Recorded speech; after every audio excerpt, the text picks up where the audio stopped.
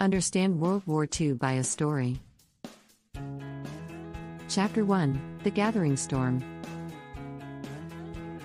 Berlin, Germany, 1939. The camera pans over the city of Berlin, the heart of Nazi Germany. The swastika flag flies from every building. The people walk with purpose, driven by the fervor of the Nazi cause. Hitler's office. Adolf Hitler sits at his desk, surrounded by his top advisors, Joseph Goebbels, Hermann Göring, and Heinrich Himmler. Hitler. We have done much to prepare for war. We have rebuilt our army, strengthened our economy, and forged alliances with our neighbors.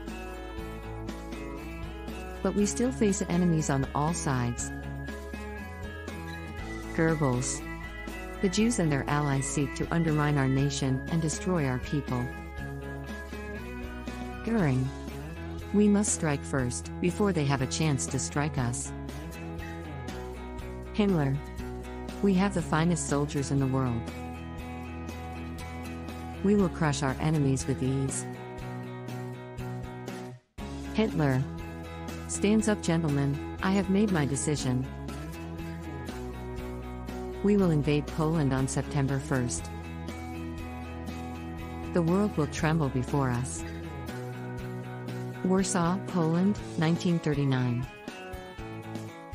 The camera pans over the city of Warsaw, where the people go about their daily lives, unaware of the storm that is about to break upon them.